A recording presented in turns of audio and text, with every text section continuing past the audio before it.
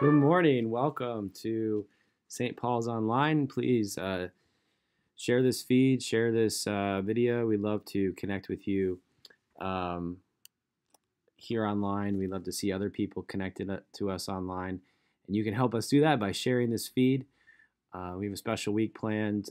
Today, our very own Jeff Ruman, the president of American Sisterhood, will be sharing with us a few announcements. Next week is Mother's Day, and so we're still collecting those Mother's Day candles. You want to send in your $10 to honor your moms, to help us raise a little money to support our work here at St. Paul's, as well as that service will be outdoors. So we're praying for great weather. We're praying for an opportunity just for more of you who maybe aren't comfortable yet coming inside to join us for worship outdoors. We'd love to have you. For that, we're going to have a special coffee hour after, so it'll be a great time. You continue to buy those 50/50 tickets to support our youth, and continue. Actually, tomorrow is the deadline. If you'd like to get a t-shirt to join us for our 5K, so you can register. You'll see detail of that on Facebook, how you could do that, and we want to get our registration numbers up. We still need a few more to hit our goal, and so I'd love for you to sign up. If you haven't already, you could walk the 5K, you could run it, jog it, whatever you want, but it'd be great for you to participate in our work here at St. Paul's. With that, let us now prepare our hearts for worship with the prelude. You unravel me with a melody. You surround me with a song of deliverance from my enemies, till all my fears are gone. I'm no longer a slave to fear. I am a child of God. I'm no longer a slave to fear. I am a child of God.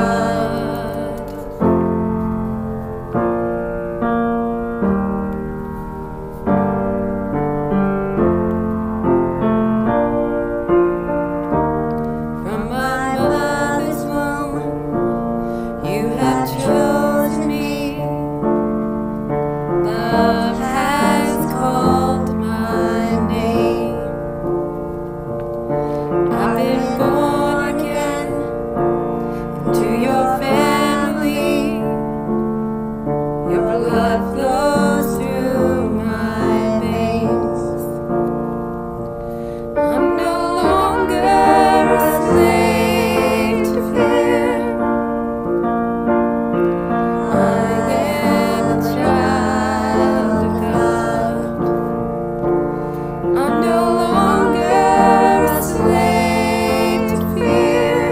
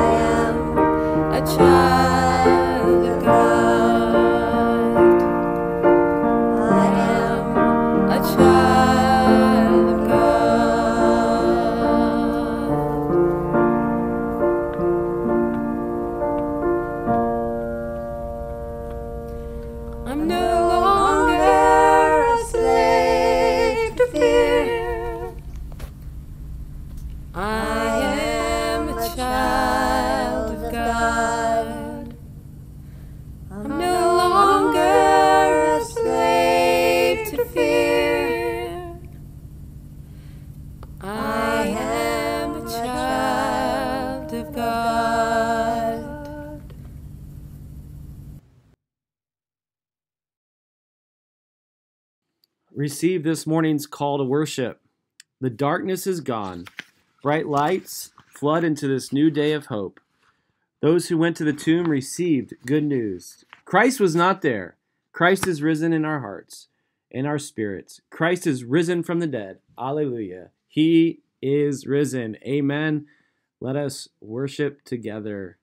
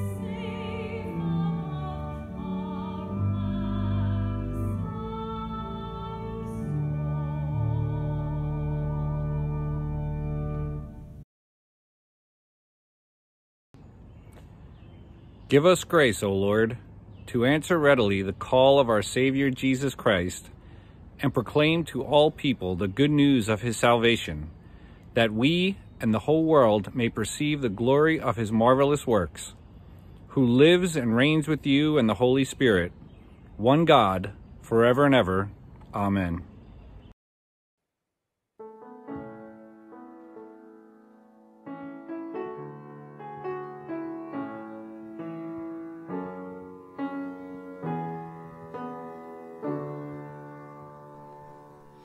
Let the King of my heart be the mountain where I run, the fountain I drink from. Oh, he is my song. Let the King of my heart be the shadow where I hide, the ransom for my life. Oh, he is my song. Oh, you are good, good. Oh, you are good, good. Oh, you are good, good. Oh, you are good, good. Oh, let the King of my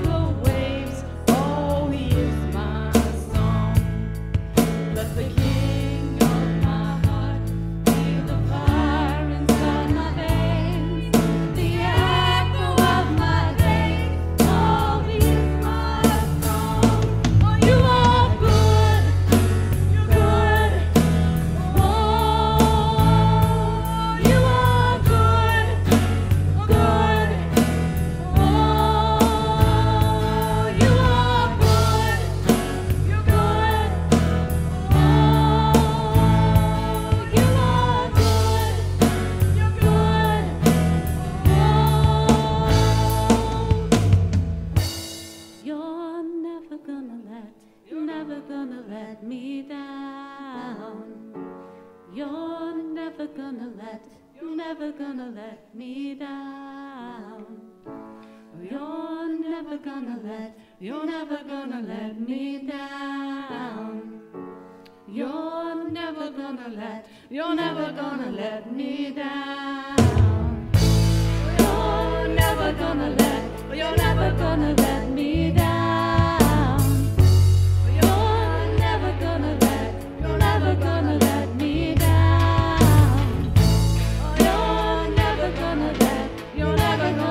me down.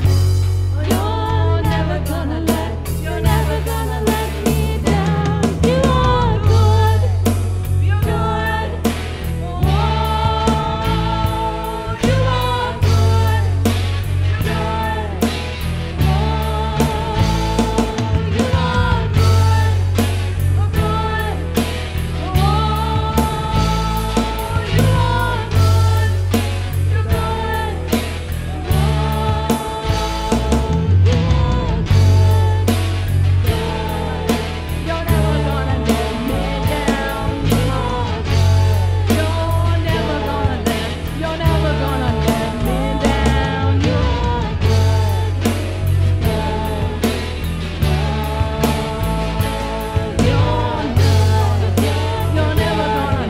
down. You're never gonna let me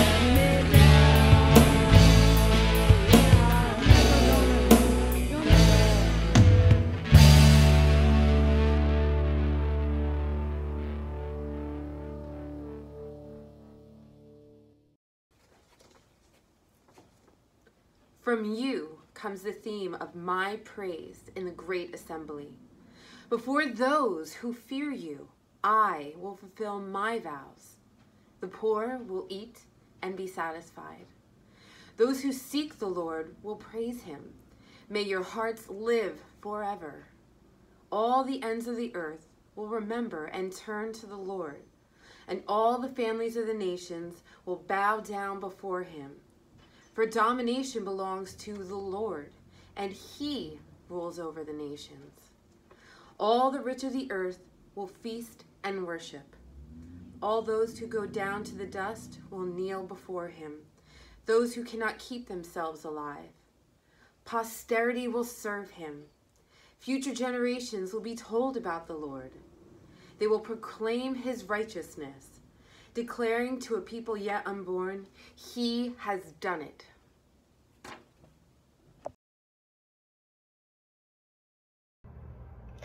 Now let us go before the Lord and pray. Heavenly Father, we come before you today, lifting you up and praising your name, but also coming before you and lifting the burdens of our hearts before you.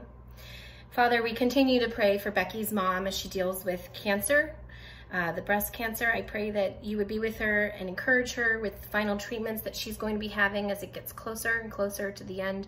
I pray that the medicine would work and the doctors would have wisdom in how to handle it, and that she would be encouraged the closer it gets to the final treatment, that she could see her grandkids again. I thank you that she's able to be outside with them right now with the good weather, but I pray you continue to also lift her spirits as she continues to undergo treatment.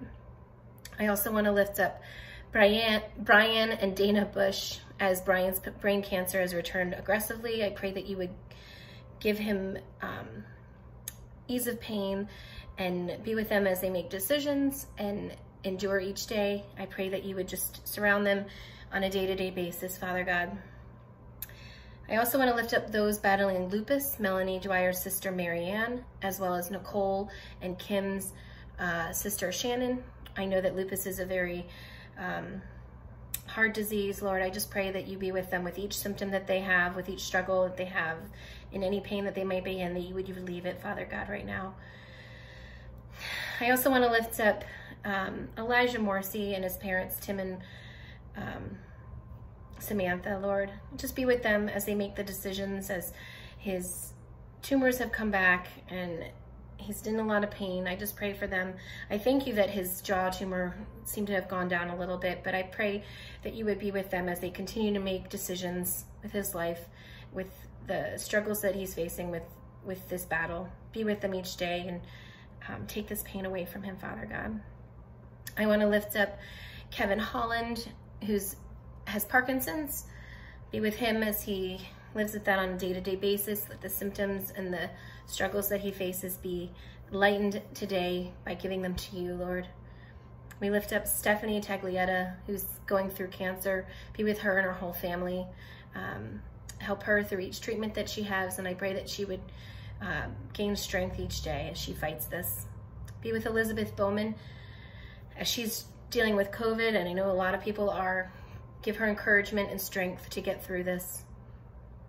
We also want to lift up Diane, Lord. I thank you that she had her ablation, but I pray for her and give a prayer for healing as she's trying to recover and has trouble breathing. I just pray that you would just be with her and restore her lungs and her breathing and her heart to full capacity. We want to lift up Gina and her dad as he's preparing to undergo kidney transplant. I pray that you be with the whole family, and I pray that the hospital opens up an appointment so that he could get in there quickly and get this done, and that your hands would be on all the doctors surrounding that, on him and his transplant, Lord, and be with Gina as she is there to support them. I want to thank you for Frank Neller's cardioversion, that it was successful, but I also want to lift up and pray that his heart would remain in rhythm so it doesn't need to happen again. And I thank you as well that Ethan has gotten his eye taken care of, but I pray that it continues to heal to its fullest capacity and be restored to 100%, Lord, so that he doesn't have to deal with any pain or loss of vision. Father, we want to lift up and surround the Moore family with your strength and with your comfort and your love as they're dealing with Peter's passing and a brother being in the hospital. It's a heavy burden to bear, Lord. I just pray that you would be with them in this time of need. I also want to lift up Amy's sister Samantha, who has COVID in the hospital. Be with her, help her to be able to get out of the hospital and back to full capacity, Lord. I pray for everyone suffering from COVID that you would restore them and be with them in their time of need. We want to lift up Julianne's cousin Donna. She's also dealing with cancer, that you would be with her as she fights this with the daily decisions and the treatments that she might have, Father God. I thank you for Julianne as an encouragement and loving to her. I just pray that she would be with her in that time of need. And Father, we want to lift up Mike Neller as he goes and prepares for surgery. Actually, he would be having knee surgery on this past Friday. I pray that it would be successful and that he would be able to get through the healing and recovery process without too much pain. We want to lift all these prayers before your precious throne. We thank you for all that you do and for hearing our hearts cry. In Jesus' name we pray. Amen. Amen. Hey kids, we're going to do our kids sermon, and today the topic is about an open garden, how the garden that Christ has restored, the Garden of Eden, is open to all. And so one of the things I want to encourage you with, kids, is to share the good news of Jesus with your friends. The story that Mr. Jeff will be telling us about is the story of the Ethiopian eunuch and Philip, and how he came to Christ and was shared the good news. And so I'd encourage you as you go about your day with your friends, maybe you're virtual learning, or you see friends in your neighborhood, or even family members that don't know the love of Jesus, I would encourage you to talk about the love of Jesus, that they can go, your friends could go to Jesus for help on their schoolwork, help with their families and friends. They can go to Jesus anytime, that he'll show them love, that he's available to them. You also could encourage them and share the good news that Jesus defeated death. We're still in Easter season where we're celebrating the resurrection. And so you could talk about the good news that Christ is risen, that we don't have to fear death. Some of your friends might lose a grandparent or a grandma, and you could encourage them that because of Jesus, we can see our loved ones again one day, and because of his salvation. And so we want to share that good news. We're called to share that good news. And I know kids are really good at sharing that good news. So I'd encourage you kids to take some time this week to share the good news of Jesus with your friends, your family, and your neighbors. Now let us pray the prayer Jesus taught us to pray. Our Father, who art in heaven, hallowed be done on earth as it is in heaven. Give us today our daily bread, and forgive our debts as we forgive our debtors. And lead us not into temptation, but deliver us from evil. Thine is the kingdom and the power and the glory and ever and ever. Amen.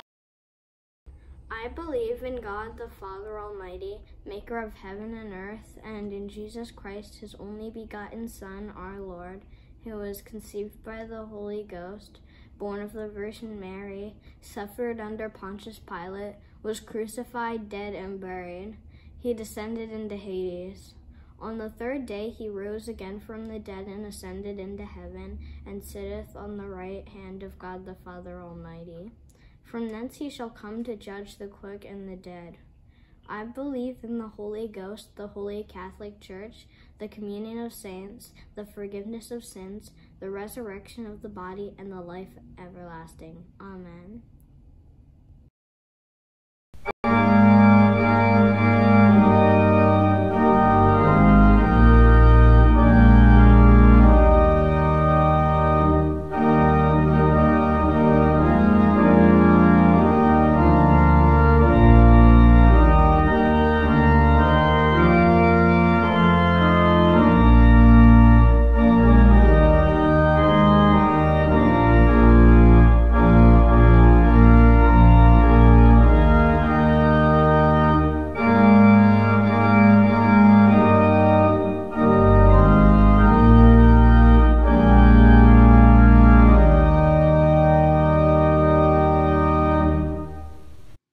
Hey, we're now going to pray for this morning's offering.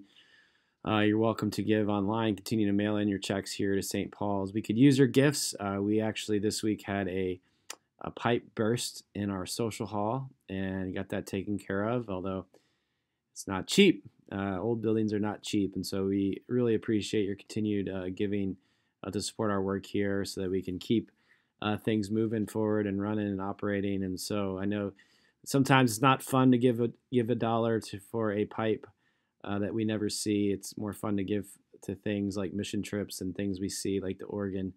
But other things need to be taken care of. And the only way we take care of it is through your faithful giving. And so we appreciate that. We want to pray God's blessing upon us here at St. Paul. So let me pray. God, we thank you for every gift that has been given. God, we thank you for your provision. We thank you for generosity of your saints here at St. Paul's. We pray that you continue to make us generous. God, continue to supply all of our needs here at St. Paul's as we move forward. God, give us grace in that area. Give us blessing upon blessing financially. God, may we see your kingdom truly come here in Milltown as it is in heaven. In Jesus' name we pray. Amen. Let us sing the doxology together.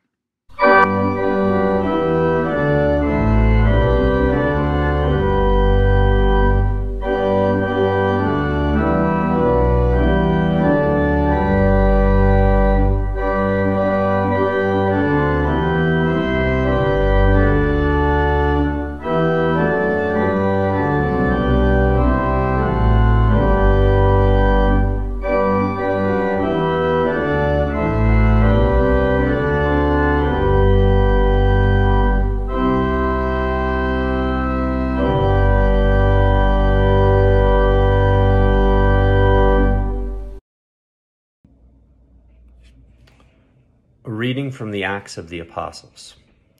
As for Philip, an angel of the Lord said to him, "Go south down the desert road that runs from Jerusalem to Gaza." So he started out, and he met the treasurer of Ethiopia, a eunuch of great authority under the Kandake, the queen of Ethiopia.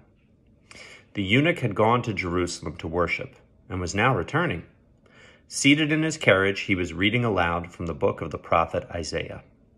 The Holy Spirit said to Philip, "Go over and walk along beside the carriage." Philip ran over and heard the man reading from the prophet Isaiah. Philip asked, "Do you understand what you're reading?" The man replied, "How can I, unless someone instructs me?" And he urged Philip to come up into the carriage and sit with him. The passage of scripture he was reading was this: "He was led like a sheep to the slaughter, and as a lamb is silent before the shearers, he did not open his mouth. He was humiliated and received no justice. Who can speak of his descendants?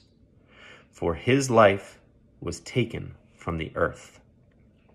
The eunuch asked Philip, "Tell me, was the prophet talking about himself or someone else?" So beginning with the same scripture, Philip told him the good news about Jesus. As they rode along, they came to some water, and the eunuch said, "Look, there's some water. Why can't I be baptized?" He ordered the carriage to stop, and they went down into the water, and Philip baptized him. When they came out of the water, the Spirit of the Lord snatched Philip away. The eunuch never saw him again, but went on his way rejoicing. Meanwhile, Philip found himself farther north, at the town of Azotus. He preached the good news there and in every town along the way until he came to Caesarea.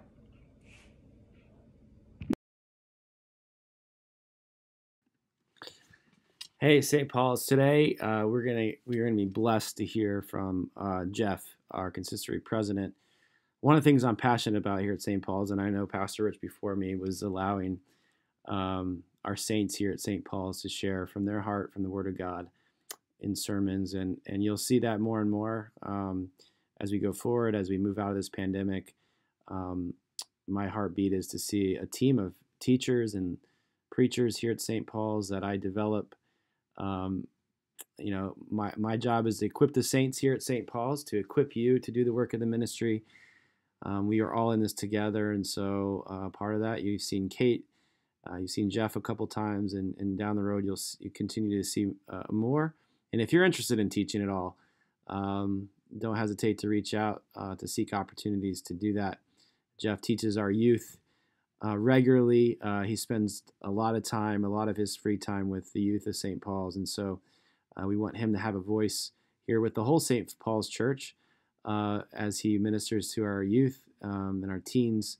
And so thank you, Jeff, for that, and enjoy this word from Jeff Ruman. Good morning, St. Paul's. Right after college, I decided to buy a new car and thought that the best way to break in my new car would be to go on a cross-country road trip. So I found a friend to go with me, and we decided that we'd start in the middle of June, and the only goal was to be back in time for the summer mission trip with the youth group. Before we left, we started talking about what we wanted to do, what we definitely didn't want to miss out on as we traveled across the country. And our general game plan was to go across the country in the north, go down the coast to California, and come back across in the south. As we started to think about the sites that we definitely wanted to get to see, we realized that most of them were national parks and monuments and historical sites. And budget was one of our big concerns. So we looked into it and we found out that we could get a pass, an all-access pass for $50 that would get us into all of the national parks across the country. And the pass was good for a year, so it would definitely cover us on our road trip. It was great because that meant we could go to Yosemite and the Grand Tetons and the Badlands. We could hit up Yellowstone. All the places that were on our list would be included. So we went off on our trip. We had our pass. We used it a couple times. We got to use it in Illinois at Abraham Lincoln's house. We used it in South Dakota at the Badlands. And our next stop was Mount Rushmore. Now, for those of you that have been to Mount Rushmore, you know it's kind of out in the middle of nowhere. You just travel and there's nothing. And then all of a sudden you get to Mount Rushmore. And as we got close, we got out the pass, made sure we had it ready to go. We pulled up to the gate and I proudly handed over the pass, only to hear the gate attendant to say, "That'll be $15.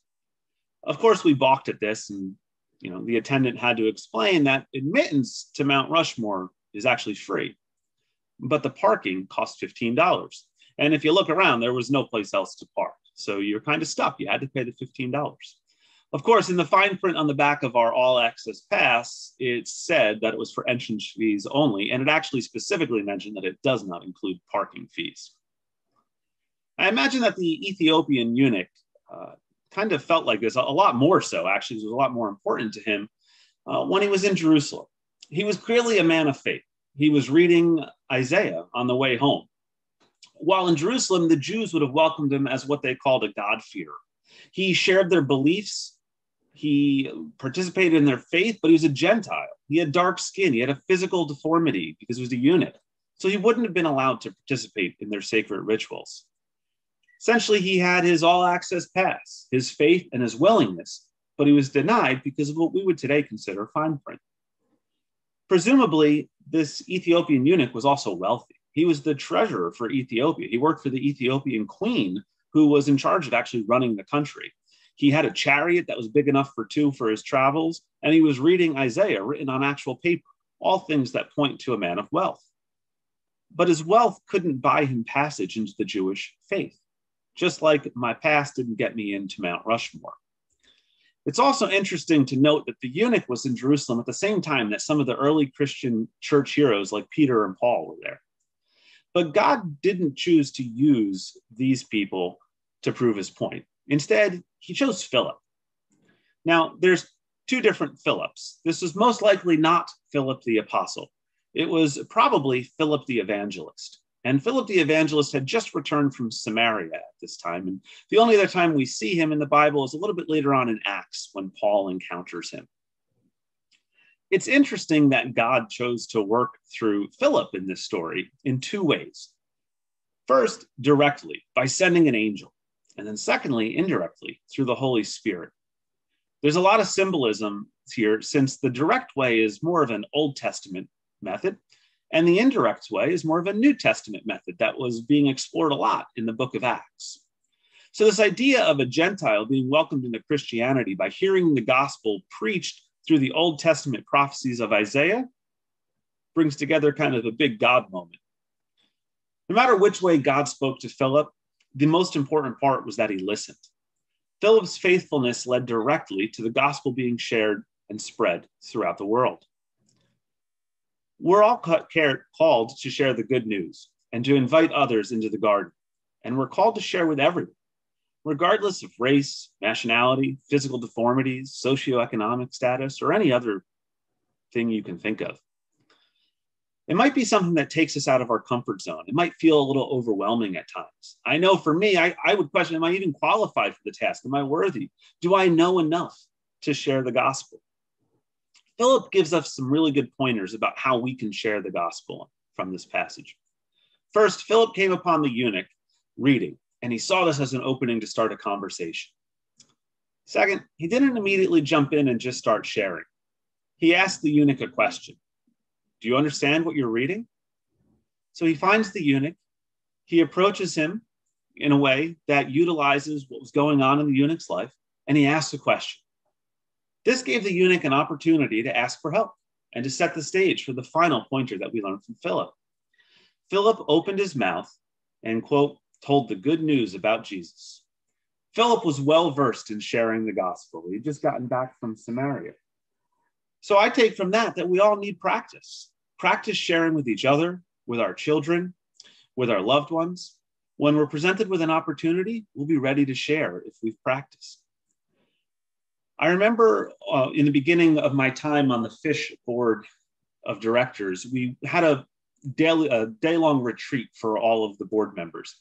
And we had a special guest speaker that came in from Family Promise, our national affiliate. And he encouraged us all to come up with an elevator pitch about the homeless shelter. And some of you may know what an elevator pitch is. For those of you that don't, essentially, imagine you're getting into an elevator with somebody and you've got the time that you're in the elevator with that person to share about something.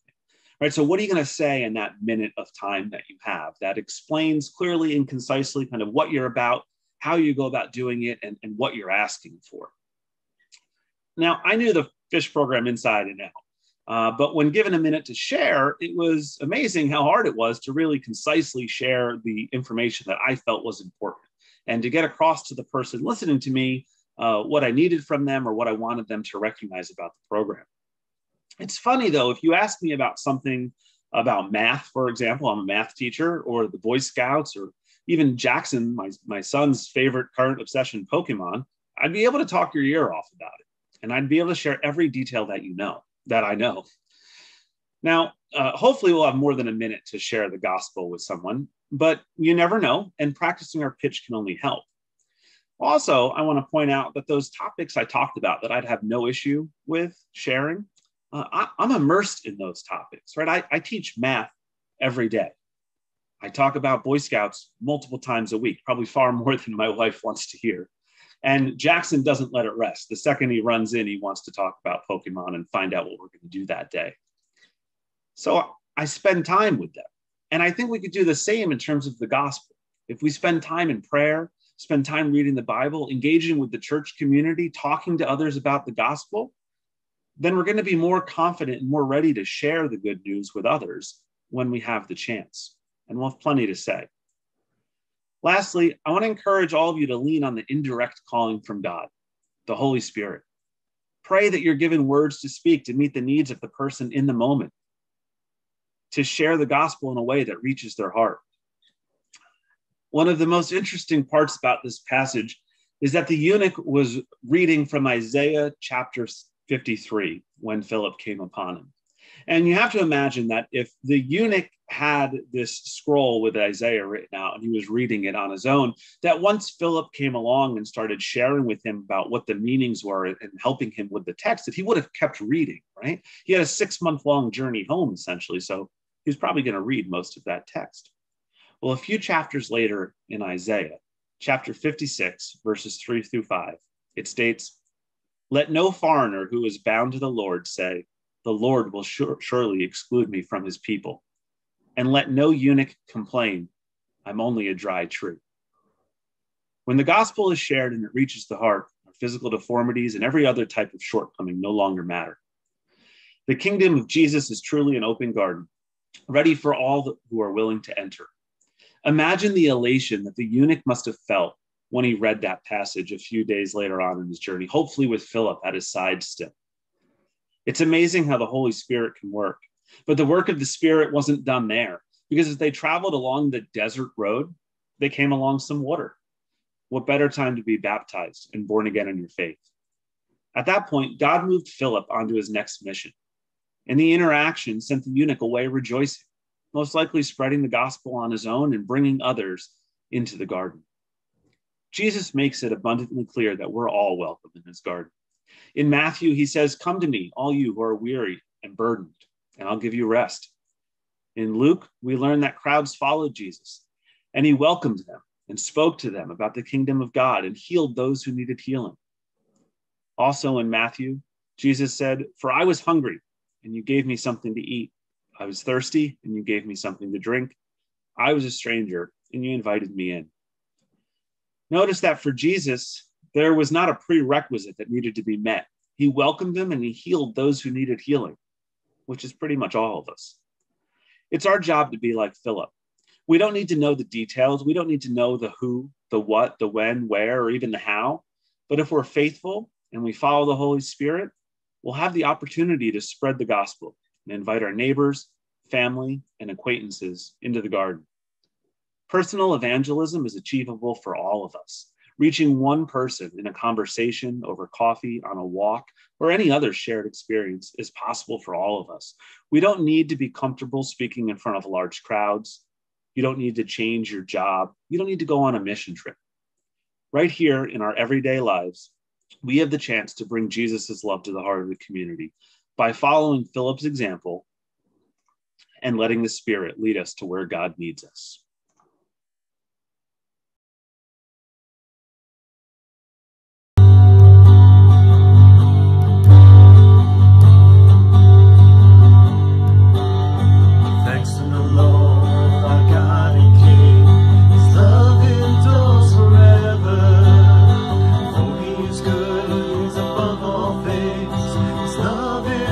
Forever, sing praise.